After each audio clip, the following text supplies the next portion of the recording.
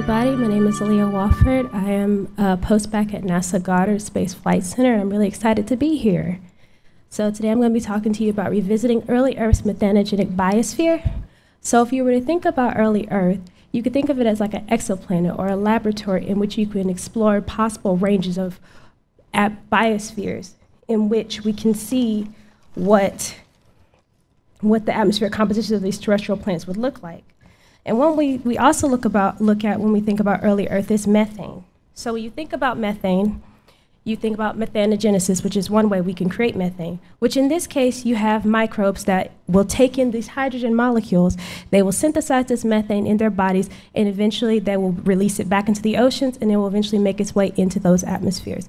This is called biological methane production, and we can use that biological methane production to create, to look at biosignatures.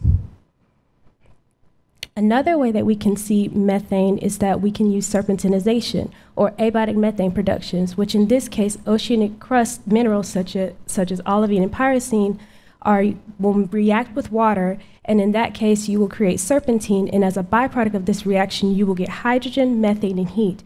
That makes it a low temperature, low pressure exothermic reaction.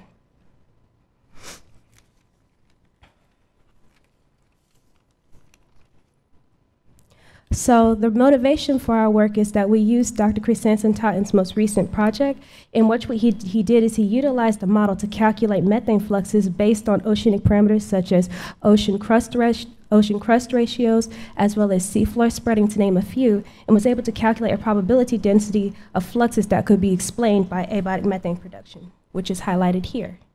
So as you can see, as you're moving the methane fluxes towards the 10 teramoles per year mark, you can see that your probability is starting to go down. But before that, you can see that your probability density for abiotic methane is pretty high. So you could think of this as your abiotic methane range.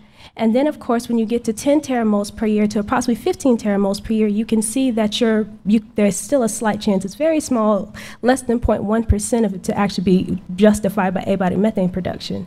So this you could think of as your gray area or your plausible methane biological methane production range. And then, of course, after the 15 teramoles per year mark, this is what you would consider your definitive biological methane production range, where you would most likely see life. So as we move forward into flagship missions such as LUVAR, we're going to rely on them to actually give us information on how to identify spectral features of exoplanets, particularly if we could actually see these spectral differences in biotic atmospheres versus abiotic methane being produced. So in our project, what we did is use this model called ATMOS, which is a 1D photochemical climate model. It consists of two components. You have the photochemical component, which simulates atmospheric reactions. In our case, we're using Archean Earth. And then we take those atmospheric reactions, and they're sent to the climate component, which basically generates a temperature profile based on those photochemical reactions. And this is an actual run that's being shown in real time, even though the resolution is not very good.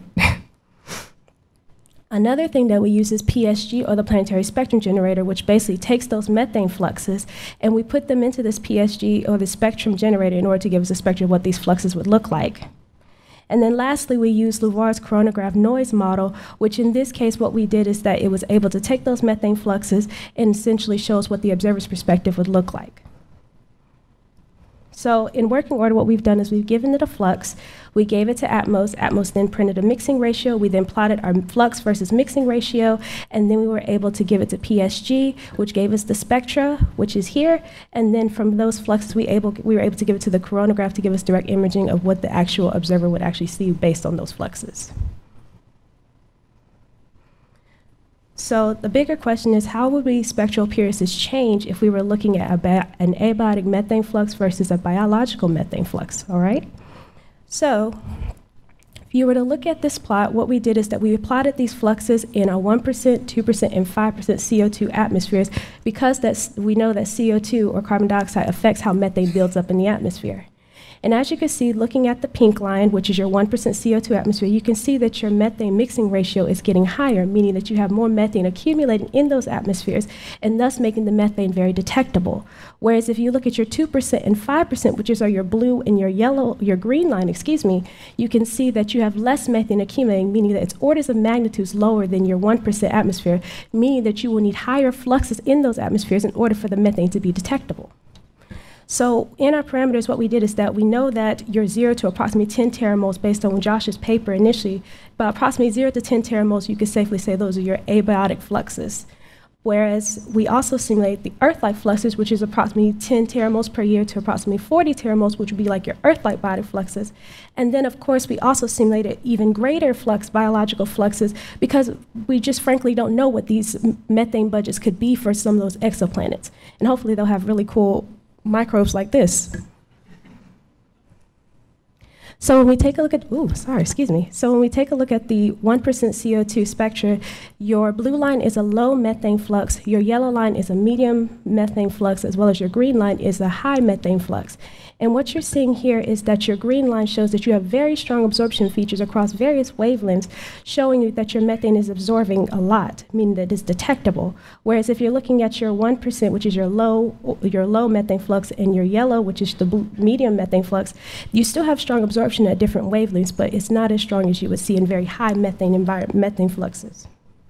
But then when you look at your 2%, as your CO2 is increasing, you see that you still, when you look at your high methane flux, you can see that you have the green, you can see that you still have strong absorption at different wavelengths, but not as strong as you would in the 1%.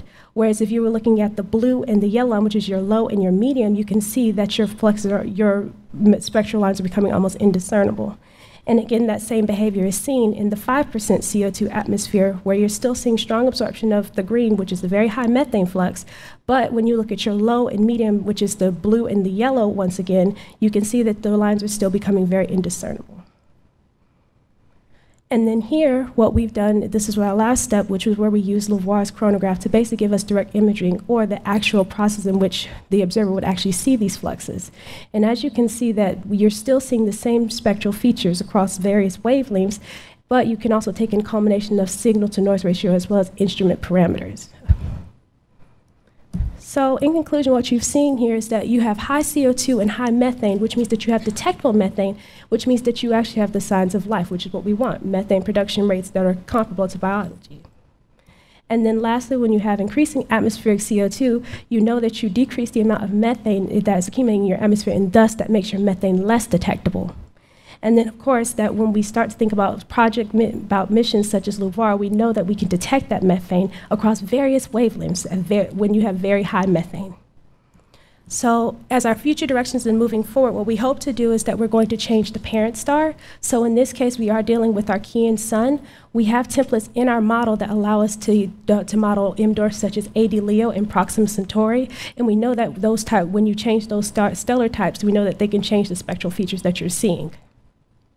Another thing that we could also do is that we're looking at changing the planetary distance from the parent star, which in that case, what we do is that we're currently at 1 AU, which is where Earth is currently, and that when you also change those distance between the star, you know that you can also see different spectral features as well. And then lastly, another long-term goal is that we could actually use an Earth system model known as GENIE to actually explore the boundary conditions for what it called for abiotic methane production. And then I'm ready for your questions.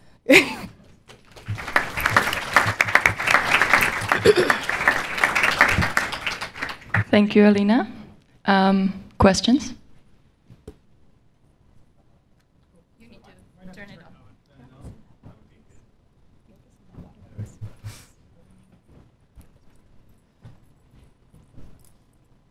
I think it's on. Whoa. Okay, David Catling, University of Washington. So on the paper that Josh Krasanson-Taunton did, I was his advisor. We also talked about carbon monoxide, and the idea was that on a biological planet, it should get eaten. And so if it's less than about 100 ppm, I mean, it depends on the spectrum of the star, as Eddie Schwieterman has looked at. But is that something else that maybe you could also consider that? because if it's very high, it's a sort of anti-biosignature. And if it's very low, that's consistent with biology. So there's an additional diagnostic that you can use besides the high methane levels. And so it's just a comment, really, that that would also be an interesting thing to look at. And thanks very much for your talk, by the way, which was very clear, very nice. Thank you. Thank you.